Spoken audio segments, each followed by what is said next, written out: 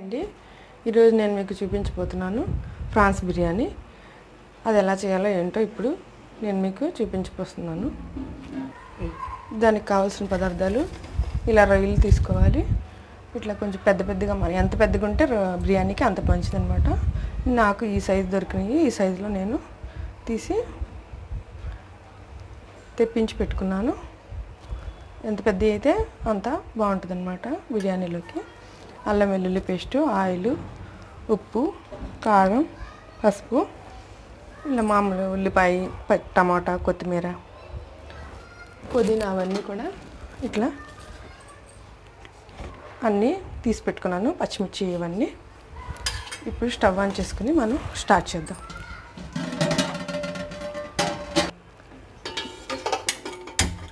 Stove on చేసుకుంటున్నాను. ఇప్పుడు stove on చేసుకుని ఈ కప్ ఆయిల్ పడుతుంది. కప్ ఆయిల్ ఇందులో వేసుకుందాము.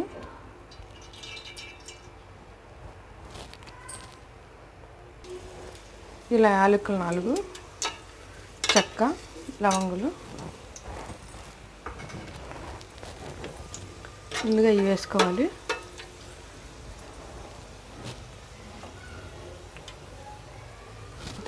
ఉల్లిపాయలు వేసుకోవాలి.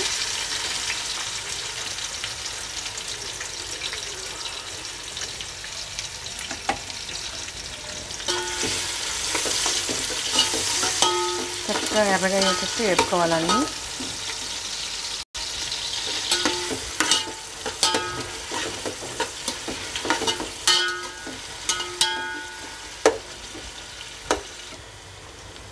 పచ్చిమిర్చి కూడా వేసుకుంటున్నాను, ఒక 5-6. పచ్చిమిర్చి ఎప్పుడు కట్ చేయకుండా వేసేసుకోవాలి. కట్ చేసి వేసుకుంటే మనం ఎసరది పోస్తాం, ఇలా తిరుగుతూ ఉంటాయి కదా, చిరిగిపోయి ముద్ద ముద్దలాగా అయిపోతాయి అన్నమాట. ఇలా అలా డైరెక్ట్గా వేసేసుకుంటే కారం మట్టికి దిగి అలానే ఉంటాయి.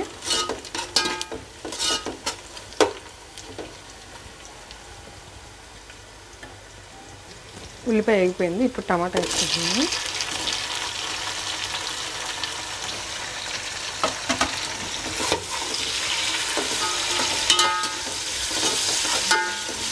టమాటా కూడా చక్కగా ఎర్రగా వేయాలి.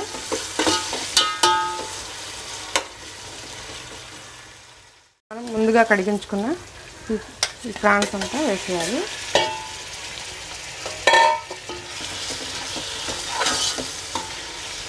వేసుకుని కొంచెం పసుపు వేసుకోవాలి.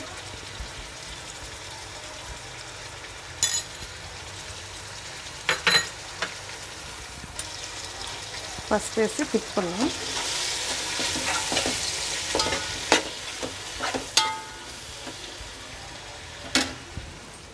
ఇప్పుడు అల్లం వెల్లుల్లి పేస్ట్ మొత్తం ఎంత పట్టిద్దో దీనికి అంత వేసేసుకున్నాము.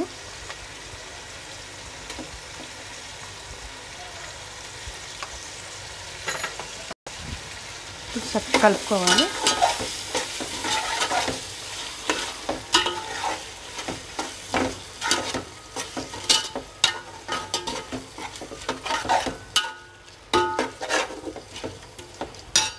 ఇప్పుడు కొత్తిమీర వేసేస్తున్నాను.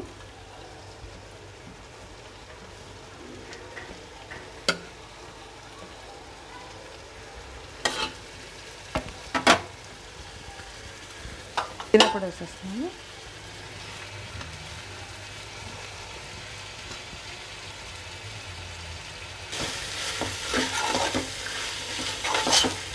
అన్నీ కలిసేలాగా పెట్టుకుందాం.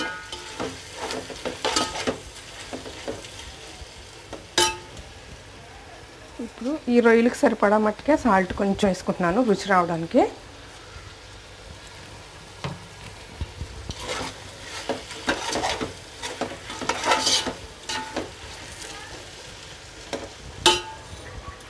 ఇప్పుడు కారం వేసుకుంటున్నాను, ఎండు కారం. రొయ్యలకు సరిపడా వేసుకున్నాను.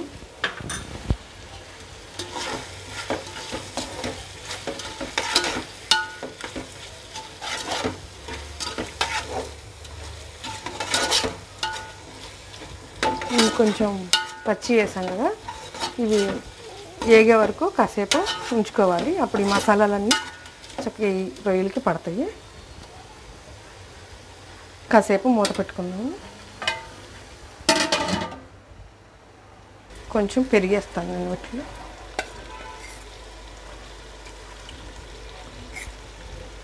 ఒక హాఫ్ కప్ వేసుకోండి. ఇవన్నీ కలిసేలాగా ఒకసారి తిప్పుకొని ఈ రొయ్యలు నీచుదనం ఉంటుంది కదా, అదంతా పోతుంది ఇది వేసుకోవడం వల్ల. ఇప్పుడు మూత పెట్టుకుందాం ఒక 2-3 నిమిషాలు.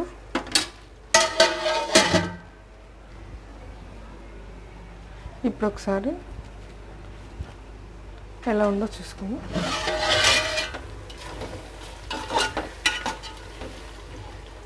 దగ్గరికి వచ్చేసింది. ఇప్పుడు మనం దీనికి సరిపడా వాటర్ కొలిచి పెట్టుకొని ఇందులో పోసేసుకుందాం. మూత పెట్టుకుని ఎసరు కాగే వరకు కొంచెం ఉప్పు వేసుకోవాలి.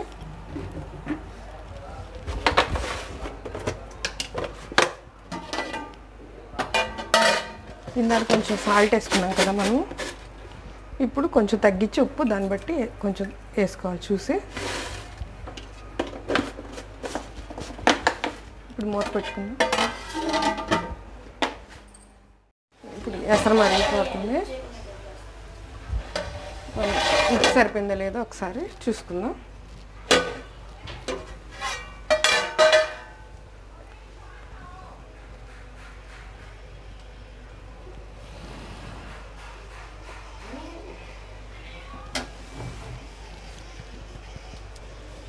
ఉప్పు సరిపోయింది.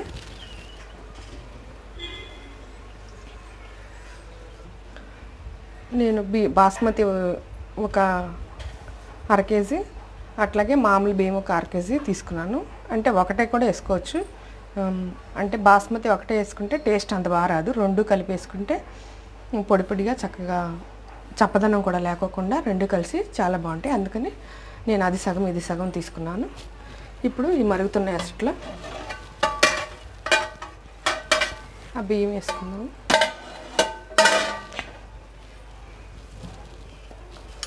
ముందు నేను బాస్మతి నీళ్ళన్నీ వంచి పెట్టుకున్నాను కడిగి. ఒక పావు గంట ముందే స్టార్ట్ చేసేటప్పుడు కడిగి ఉంచుకున్నాను.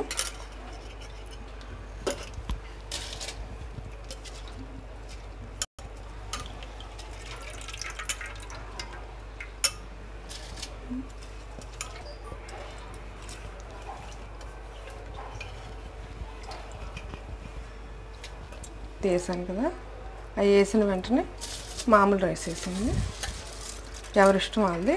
అన్నీ బాస్మతి అయినా వేసుకోవచ్చు, మామూలు రైస్ అయినా వేసుకోవచ్చు. ఇట్లా 2 కలిపితే టేస్ట్ కూడా బాగుంటుంది, పొడి పొడిగా ఉంటుందని నేను ఇలా వేస్తున్నాను.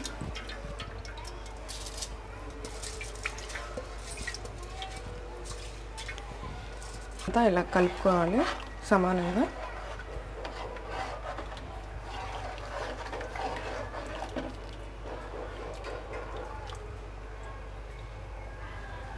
మూత పెట్టుకున్నాను.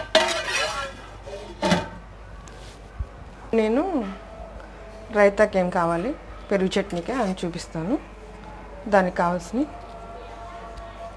పచ్చిమిర్చి, ఉల్లిపాయ, కొత్తిమీర, పుదీనా, అలాగే చిన్న చిన్న ముక్కలుగా కట్ చేసి పచ్చిమిరకాయ, టమాటా కూడా వేసుకున్నాను. అన్నీ కలిపి దీనిలో వేసేసుకుంటున్నాను.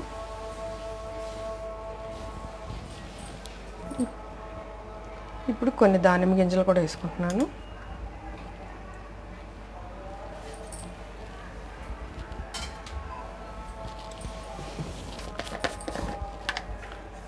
దానికి సరిపడా సాల్ట్ కూడా వేసుకుంటున్నాను.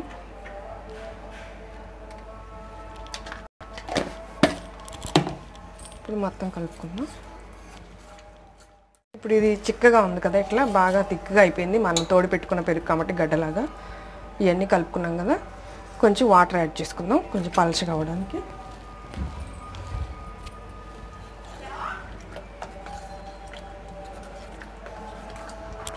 ఇప్పుడు సరిపడా పలచగా ఉంది. దీన్ని కూడా ఉప్పు చూసుకుందాం, ఉప్పు సరిపోయిందో లేదో అనేసి. మనం ఏ వంట చేసినా కొంచెం ఉప్పు చూసుకోవాలన్నమాట. ఉప్పే కదా మనకి అసలు రుచి తెచ్చేది. సరిపోయింది.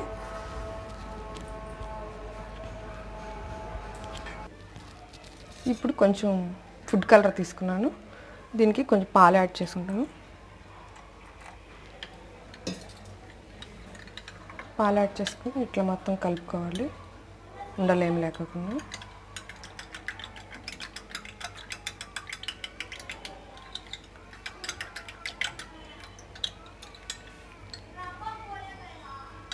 ఇప్పుడు దీనిలో పోసుకుందాం తీసుకెళ్ళి.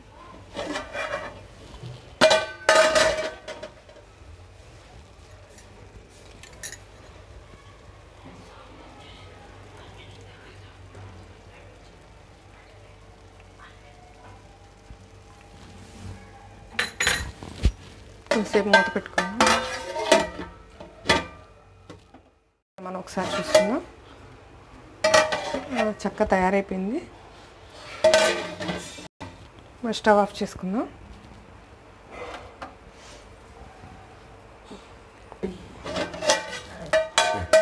ఇప్పుడు మనం ప్లేట్లో పెట్టుకుందాం.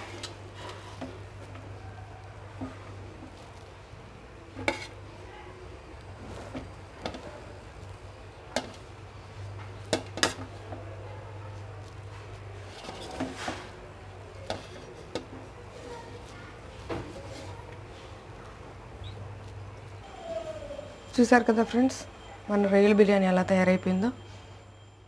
ఆ వీడియో నచ్చినట్టయితే లైక్ చేయండి, షేర్ చేయండి, సబ్స్క్రైబ్ చేయండి. మీకు ఏమైనా డౌట్స్ ఉంటే డిస్క్రిప్షన్లో కామెంట్ చేయండి. Thank you friends.